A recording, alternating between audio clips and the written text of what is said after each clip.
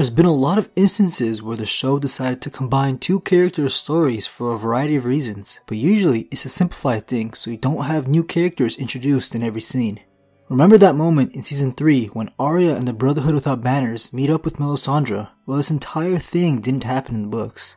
In the show, Melisandre tells Arya that she has a darkness in her, and in that darkness, there are eyes that Arya will shut forever. A very similar encounter happened with a character named the Ghost of Highheart and Arya in the books. The Ghost of Highheart is an old woman that the Brotherhood seek out for her guidance. She's been gifted with the ability to have trusted prophecies. She has an unsettling appearance described as a very old, 3-foot-tall woman with pale skin and red eyes. The Ghost of Highheart gets her name from where she lives. In the Riverlands, there's a large hill called Highheart. Long ago, this was once a sacred place to the children of the forest. A circle of weirwood trees were at the top of the hill, but are nothing but stumps now after the Andal invasion. Highheart is believed to be haunted because of what the Andals did to the children and their trees, so the small folk stay away from this hill. Her real name hasn't been revealed, but she's the same character responsible for having the Mad King Aerys Targaryen II marry his sister, believing the promised prince would be born of their line. When the Ghost of Highheart sees Arya, she wants her to leave because she believes Arya is associated with death and darkness. Instead of introducing a new mysterious and complex character for one scene, the writers just decided to give this interesting piece of dialogue to Melisandre to simplify things for more casual viewers. I see a darkness in you. And in that darkness, eyes staring back at me. Eyes you'll shut forever. In that same scene, Melisandre was meeting with the Brotherhood Without Banners to take Gendry for his king's blood. In the books, this happened to a completely different character. This happened to Gendry's half-brother, Edric Storm, another one of Robert Baratheon's many bastards. Edric was never in Game of Thrones and instead just combined with Gendry's story from the books. He lived and was raised in the Baratheon's home of Storm's End. You know that moment in the show when Gendry was leeched by Melisandre for his king's blood? Well, that happened to Edric in the books. Usurper Robb Stark. Usurper Balon Greyjoy. Usurper Joffrey Baratheon.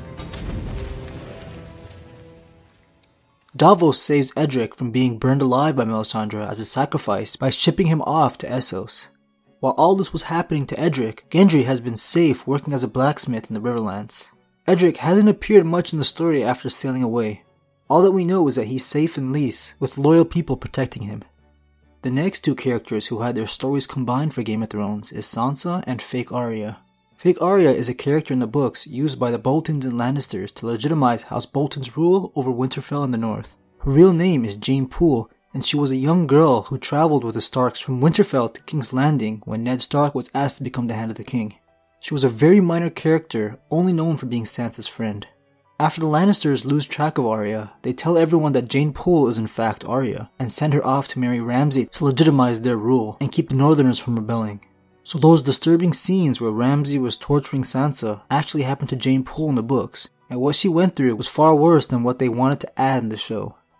Next is Willas and Loras Tyrell. These two are brothers, but the show decided that it didn't need that many Tyrells. Marjorie actually had 3 older brothers, Willas, Garland, and Loras. While having all these Tyrell children made the story more realistic, I do agree that it does complicate the story considering they are very minor characters. In the show, for a while Sansa believed she would marry Loras and live at Highgarden in the Reach, far away from the Lannisters in King's Landing. And if you were to marry Loras... Oh, your place would be at Highgarden, wouldn't it? We would be sisters, you and I. Would you like that? In the books, she was actually meant to marry Willas. Willas, being the oldest son, is the heir to Highgarden. There was a cool bit of lore behind this character. When he was younger, Willas entered a tourney and faced off against Oberyn Martell. This was Willas' first tourney joust, and Oberyn was older and far more experienced. Oberyn knocked Willas off his horse, defeating him, but the horse would fall on Willas' leg, leaving him crippled. Since then, he stuck with his books and became one of the most renowned animal breeders in Westeros. After their joust, the two surprisingly have remained friendly with one another. Even that short moment in the show when Loras and Cersei were almost set to marry happened to Willas in the books.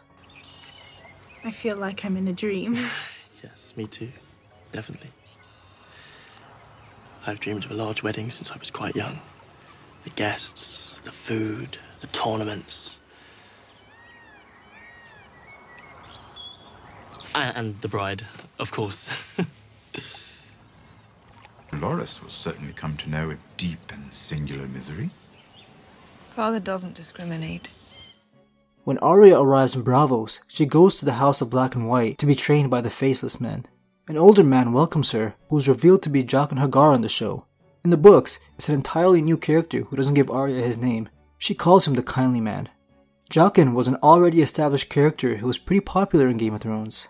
Jaqen in the books is continuing his assassination work in Westeros instead of being the priest and teacher at the headquarters. This next one is a little complicated. It was revealed in the season 7 finale that Jon Snow's mother actually named him Aegon Targaryen. He's the legitimate Targaryen heir since his parent Rhaegar Targaryen and Lyanna Stark got married before his birth. In the books, there's this questionable character who goes by young Griff living in Essos. It's later revealed that young Griff is apparently Rhaegar Targaryen's son Aegon, who he had with Elia Martell.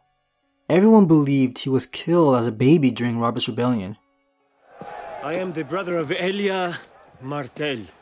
And do you know why I've come all the way to this stinking shit pile of a city? For you? I'm going to hear you confess before you die. You raped my sister. You murdered her. You killed her children. This Aegon is currently invading the Stormlands with the sellswords called the Golden Company. They haven't been at war long, but so far his attempt at becoming king is going smoothly. Jon Snow in the books will definitely not be named Aegon since Rhaegar wouldn't give two of his sons the same name. Instead of introducing young Griff, the show just made Jon Snow the legitimate heir named Aegon. George Martin hasn't written a lot about young Griff, so I'm sure the show writers didn't want to stress themselves by creating a huge side story all on their own, when they already have so much they have to figure out without the books to follow. The man who has been watching over young Griff was someone named Griff. His real name is John Connington and was an old friend of Rhaegar's. A part of his story was given to Sir Jorah Mormont. That moment where Jorah jumped into the water to save Tyrion from the Stone Man actually happened to Griff or John Connington in the books. Jorah never got grayscale in the books. This all happened to John Connington and he's been keeping it a secret while he tries to make young Griff or Aegon the king of the Seven Kingdoms. That scene where Daario Naharis is chosen as Daenerys' champion outside the marine walls happened to a character named Strong Belwas in the books. I was the last to join your army. I'm not your general or a member of your Queen's Guard or the commander of your Unsullied. My mother was a whore. I come from nothing. And before long, I will return to nothing. Let me kill this man for you. Very well. Strong Belwas was one of the best slave pit fighters who would eventually be sent to protect Daenerys by Illyrio. He's a very powerful and skilled fighter who was made one of Daenerys' Queen's Guard. Also in Meereen, a couple book characters had their stories merged. After Daenerys disappears on the back of Drogon, Tyrion takes control over Meereen in her absence and is rewarded by becoming the Hand of the Queen when she returns. In the books, it's Sir Barristan Selmy who takes control of Meereen and is appointed the Hand of the Queen by the people loyal to Daenerys. Barristan has always been more of a fighter and not a diplomat, so when Daenerys finally does meet Tyrion, it's likely he'll also become the Hand in the books. Barristan was killed off early in the show for some reason, so he wasn't even around when all the chaos took place in Meereen in Dany's absence. I never liked that decision by the writers, because Barristan has been around so long that he could provide so much backstory and lore for show watchers. In the Tower of Joy flashback, where we see Ned and company fight some Kingsguard members, a few characters had to be merged so the scene wouldn't be as chaotic. I'm not sure I can even classify this one as combining characters, because it's more likely they just cut a couple characters out. Ned's rescue team had a total of 7 members including himself in the books, but had 6 in the show. One fighter was also cut from the Kingsguard side, which is more important than Ned missing a companion. In the books, it was Lord Commander Gerold Hightower, Sir Arthur Dayne, and Sir Oswell Whent guarding over Lyanna. Arthur Dayne is the only one of the Kingsguard named in the show. Sir Arthur Dayne? The Sword of the Morning. Father said he was the best swordsman he ever saw. Game of Thrones wiki names the other Kingsguard member as Sir Gerold Hightower, but he delivers one of Oswell Whent's lines, so I guess this would be a character merger. In the books, when Ned says that he looked for them at the Trident, Oswell replies, "Woe to the usurper if we had been." Now let me play the similar line in the show delivered by the show's version of Lord Commander Gerold Hightower. "I looked for you on the Trident. And we weren't there. Your friend, the usurper, would lie beneath the ground if we had been." These are just the ones I was able to come up with, so I know there's a ton out there that I missed. You guys can let me know in the comments about any combined character plots you can think of. Thanks for watching.